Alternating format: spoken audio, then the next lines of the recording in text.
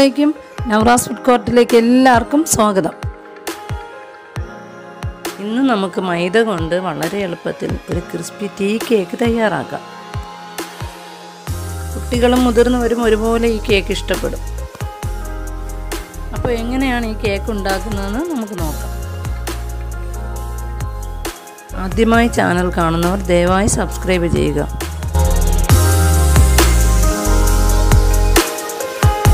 ആവശ്യമുള്ള സാധനങ്ങൾ: മൈദ 2 കപ്പ്, പഞ്ചസാര 3/4 കപ്പ്, നെയ്യ് 3 ടേബിൾ സ്പൂൺ,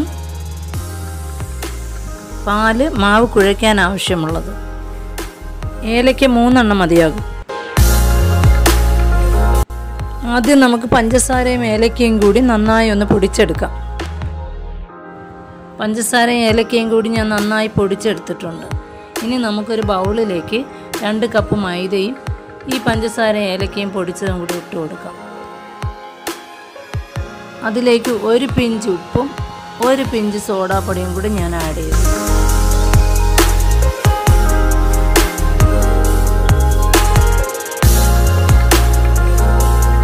ഇനി മാവ് സ്പൂണോ വിസ്കോ ഉപയോഗിച്ച് നന്നായി ഒന്ന് യോജിപ്പിക്കുക.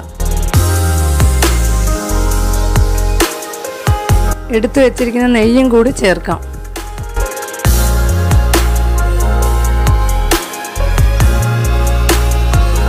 ഇനി ആവശ്യത്തിന് പാലൊഴിച്ച് കുഴച്ചെടുക്കാം. ഒട്ടും അയഞ്ഞു പോകരുത്, ചപ്പാത്തിയുടെ പരുവം തന്നെ മതിയാകും.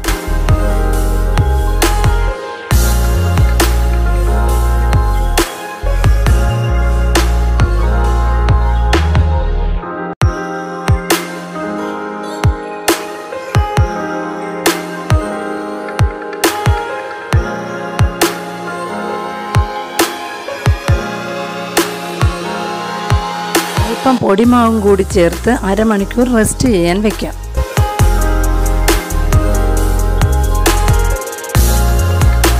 അപ്പോൾ അരമണിക്കൂറായി. നമുക്കിനി മാവ് വെളിയിലെടുക്കാം.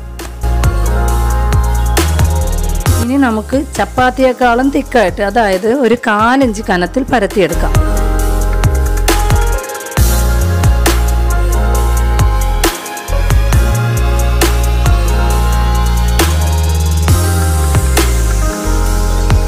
ഇനി ഇഷ്ടമുള്ള ഷേപ്പിൽ ചെറുതായി കട്ട് ചെയ്തെടുക്കാം.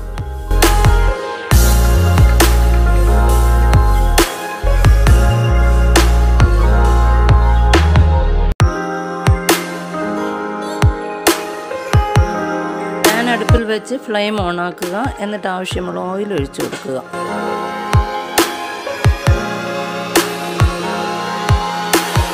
എണ്ണ ചൂടായി വരുമ്പോൾ കട്ട് ചെയ്ത് വെച്ചിരിക്കുന്ന മാവ് ഓരോന്നായിട്ട് എടുത്ത് നമുക്ക് പൊരിച്ചെടുക്കാം. ഈ സമയത്ത് നമുക്ക് മീഡിയം ഫ്ലെയിമിൽ വയ്ക്കാം. തീ കൂടിയാൽ അകം വേകാതെ കരിഞ്ഞു പോകാൻ സാധ്യതയുണ്ട്. അപ്പോൾ നമ്മുടെ കേക്ക് ഏകദേശം പൊരിഞ്ഞു വന്നിട്ടുണ്ട്. ഇനി നമുക്ക് കോരി മാറ്റാം.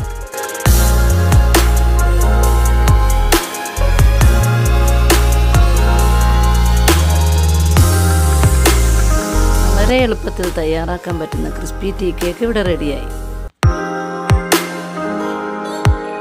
2 കപ്പ് മാവിൽ നമുക്ക് കൂടുതൽ ക്വാണ്ടിറ്റി ഉണ്ടാക്കാം. അതൊരു എയർ ടൈറ്റ് കണ്ടെയ്നറിൽ അടച്ച് വെക്കുകയാണെങ്കിൽ ഒരു 5 ദിവസം വരെ കേടാകാതിരിക്കും. അപ്പോൾ എല്ലാവർക്കും ഇഷ്ടപ്പെടുന്ന ഈ സ്നാക്ക് ഒന്ന് ട്രൈ ചെയ്ത് നോക്കുക. ഫീഡ്ബാക്ക് അറിയിക്കുക. Thank you for watching.